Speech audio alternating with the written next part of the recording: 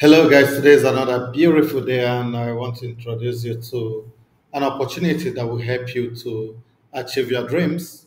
Today, I'll be telling you about a fellowship program which is going to be holding in the USA, and you've got an opportunity to move to the USA through this fellowship program.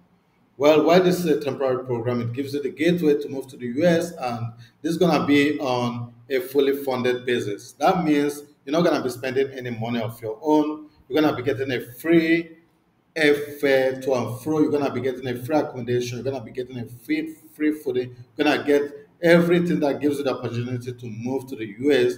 And this is gonna be holding in North Carolina in a university called Duke University. I mean, this is one of the popular university you may recall that is in North Carolina. So you've got the opportunity to interact and network with people across the world in this during this program.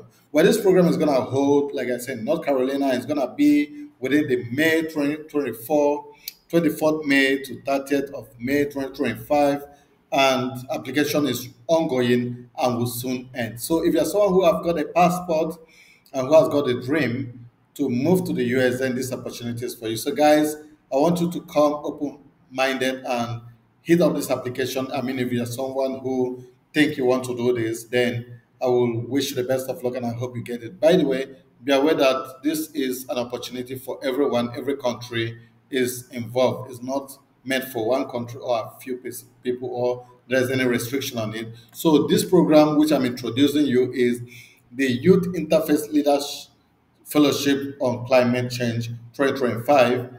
And this program, like I've said, is held in Duke University, which is in North Carolina. And registration is currently ongoing. And program date is May 25th, May 24 to 30th, 2025. And this is the application tab. But then before I take you through that, I just want to say this to you. A number of youth, 25 exceptional youth will be selected, okay, to join this program, and it is designed to foster trust and understanding between individuals across faith, culture, and sectors, while equipping them with knowledge and skills to apply the value-based framework rooted in faith to effectively address climate change. I'll be taking you through a number of things, and well, the fellows will be trained by distinguished specialists in religious studies, climate change, cross-cultural and interfaith relations, media and community work, and faith leaders, students of eco theology, environmentalists, community activists, and early career professionals eager to deepen their knowledge of faith and environment protection are all welcome to apply. Well, this program is going to be, application is ongoing, and application will be ending on 31st of August midnight. So if you're someone who wants to do this is your time to apply, and I wish you good luck. Well, you may decide to download the application guideline here, which gives you more opportunity and more information on how to apply for this program. So this is about the fellowship. The fellowship is a fully funded week-long residential program at Duke University for the next generation of climate leaders. It offers an invaluable opportunity for young people to be a part of a rapidly growing network of faith-inspired climate actors. Through expert lectures, interactive section, dialogues, and vocational training, fellows will learn to develop impactful faith-based climate action projects for their respective communities. The curriculum will be delivered by distinguished specialists in religious studies, climate change, cross-cultural and interfaith relations, media, and community work. So that's about the program. And you can see what they're gonna do in this program, what the fellows needs to get exposed to. Okay, as part of this program, our fellows will one develop a comprehensive understanding and application of faith value, specifically on the natural environment and how this connected and how this connection informs the idea of leadership, justice, and community in their climate leadership and community organization efforts. They also need to acquire an improved understanding of community dynamics to tailor intervention that resonates with multi-faith, multicultural context. Also refine communication skills to become articulate, empathetic, influencers adept at both listening and shaping public discourse, guiding community opinion, and engaging decision makers effectively.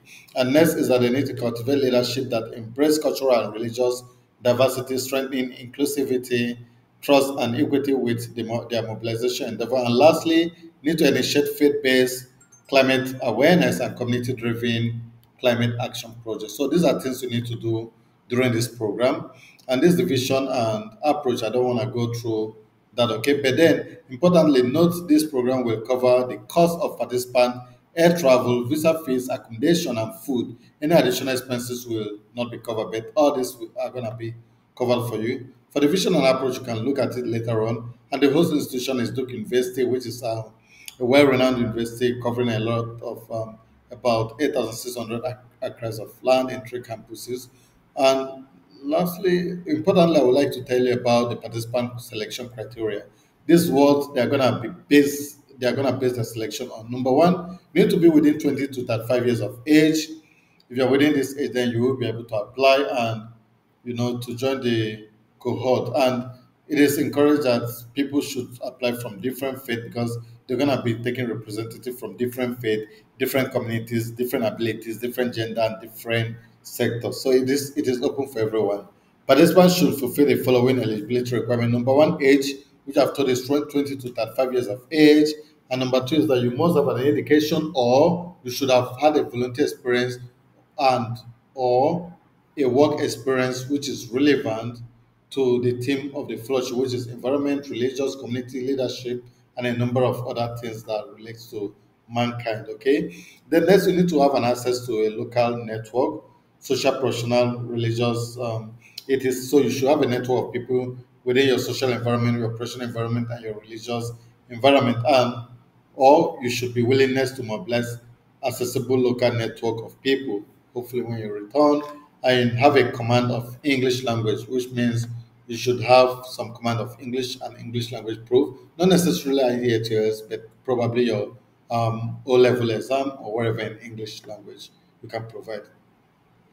Yeah, participant expectation. They expect five things from you. Number one, they expect you commit your time for the entire duration of this fellowship, including any pre or post fellowship section, because they're going to have a pre fellowship section before you move and also when you have returned. And the next thing is that they want you to commit to development of faith-based community climate action project. And number three, they need you to demonstrate eagerness to learn and expand your network and to benefit from exposure during the net fellowship. And number four, they need you to have a strong commitment to diversity, inclusion, and interfaith cooperation. And lastly, you must commit to the fellowship, you know, alumni program and other engagement events. Yeah, what do they mean? So whenever they call on you, you should be able to answer this. So those commitment you have to demonstrate. Okay.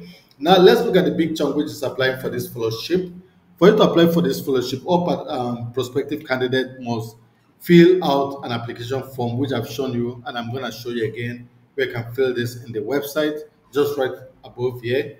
Besides assessing candidate eligibility for the program, the online application contains questions on their skills, motivation, and relevant academic, professional, volunteer, and leadership experience to test you to ensure you're able to do this. Okay, this is like checklist to see if you can actually fit into this program, and only successful candidates will, you know, who are being clear will interview will be sorry will be invited for interview. Okay, so only successful candidate who clear both the application process and the interview process will be notified for their selection via email. Now, one important thing in this application process is the reference letter. Okay, the reference letter must be sent 7 days after you have received a notification of success after the interview. Then you will need to send a reference letter through someone from your workplace or your educational institution, maybe your church, to info at faith for our planet.org. And in this letter, they are going to specify a number of things, about five things they are going to specify. Number one, their contact details like email, phone numbers, work address, etc.